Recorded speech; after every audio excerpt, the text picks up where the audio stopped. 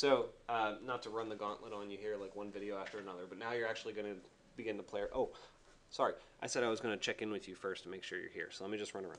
Okay, so let's look at how do you actually isolate the geometry now. So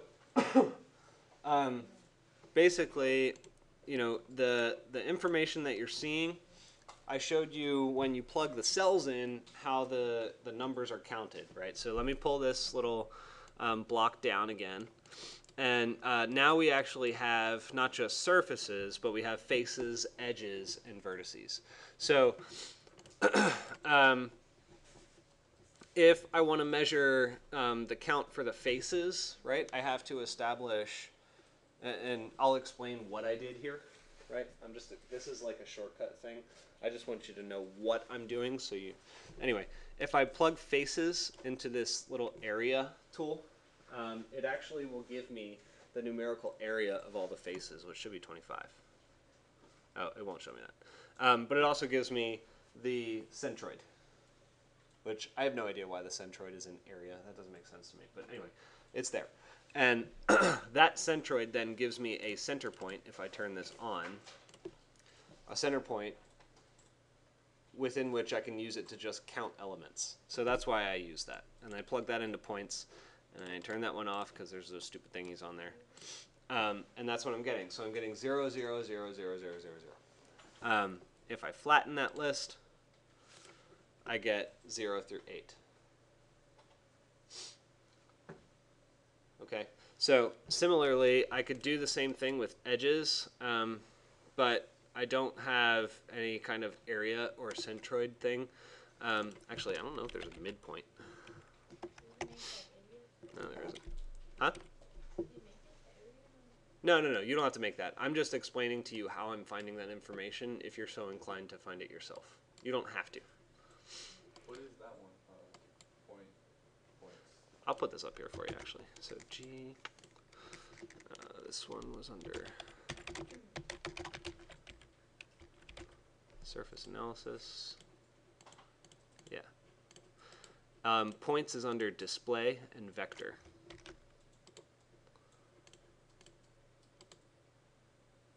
Ungroup.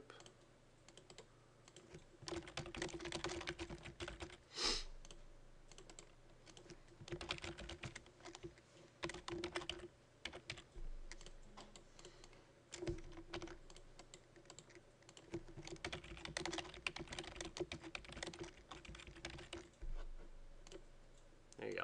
So that's the cool thing to find points.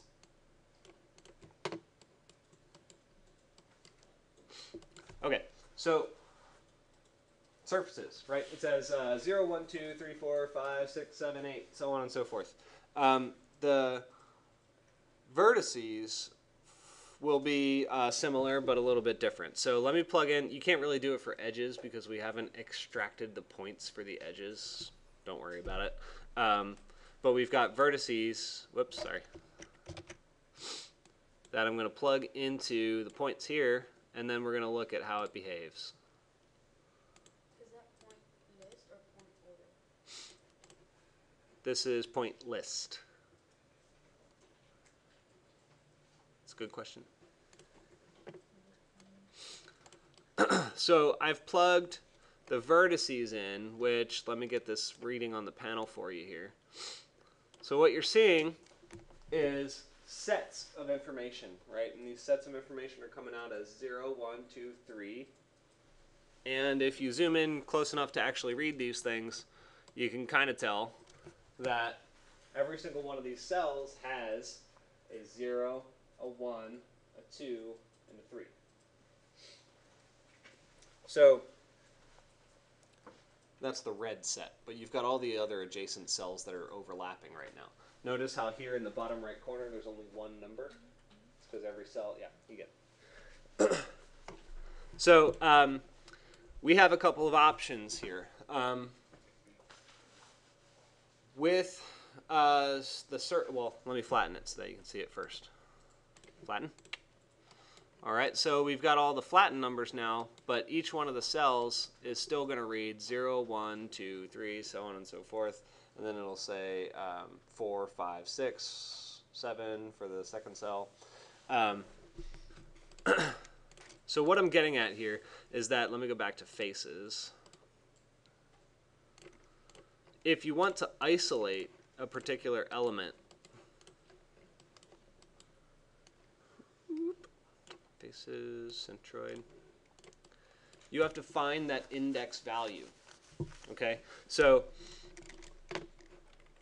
and this is new, right? So now we're gonna grab a particular item, and so when you go under, now we're going under sets, and we're gonna go under list, and we're gonna grab a list item.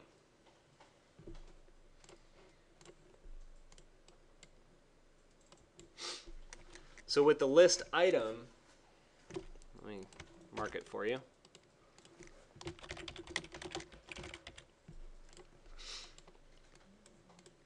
So with a list item, it asks you for a couple of things.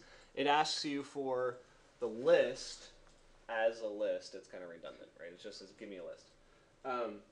But right now it's empty. So this one does not have a native input value, right? Because you need to feed it what it's trying to test. The next one is the index value, right? So this one does have a locally defined value of 0, right? That's a default value. It basically means I'm going to start the first one. And then wrap. So wrap is if you have a list that's, X numbers long, you can have it actually wrap back to the beginning if you're using looping processes. Because it can just keep wrapping through that list, and you can keep just recycling with a particular algorithmic cadence. That's more programming than anything else, but we'll get there. So anyway, the ones you're concerned with are the list and the index. So, generally speaking, if I'm trying to grab one of these faces, what is the list that I'm going to give it?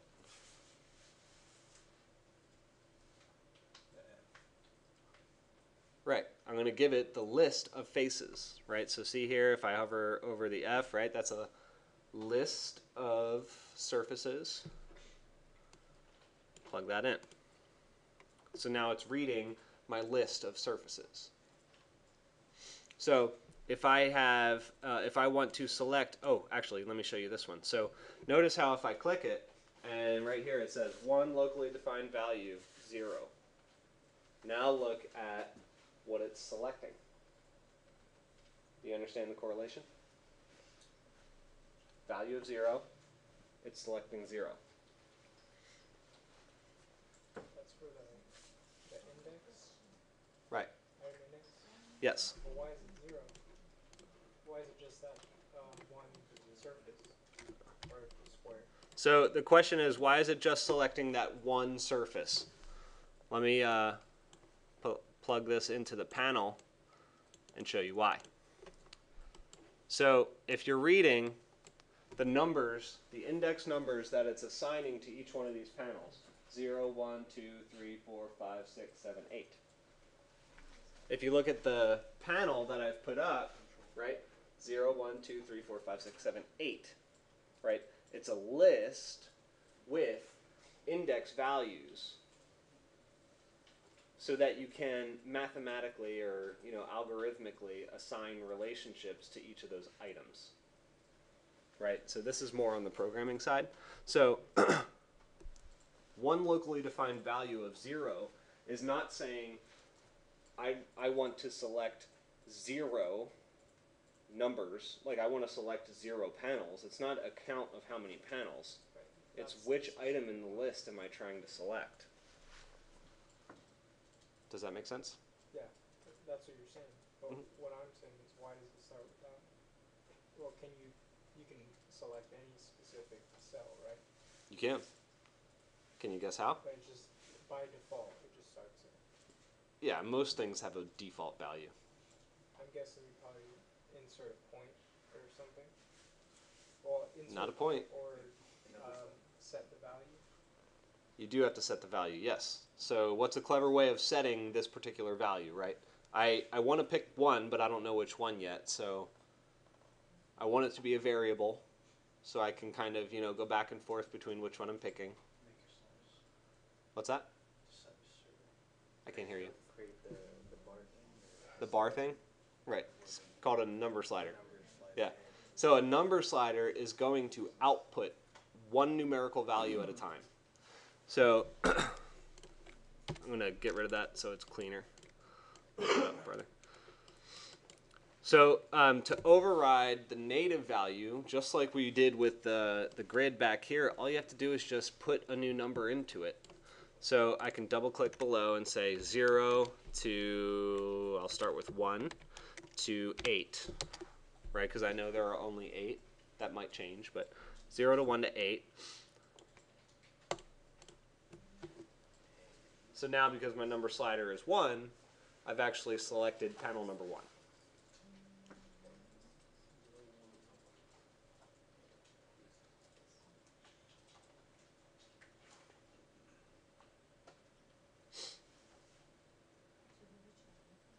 So what questions do you have? A little over. Real quick one. I'm not getting the 0, 1, 2, 3, 4, 5. The numbers, instead I'm getting just X's. You're probably getting the X's because you started constructing this and your area was on. Did Jeff show you how to turn preview on and off? Okay, well now's No, but that worked. a little bit. All right, yeah, so to give you guys sort of another understanding, maybe I should just start the next video off with this. I'll start the next video off with this.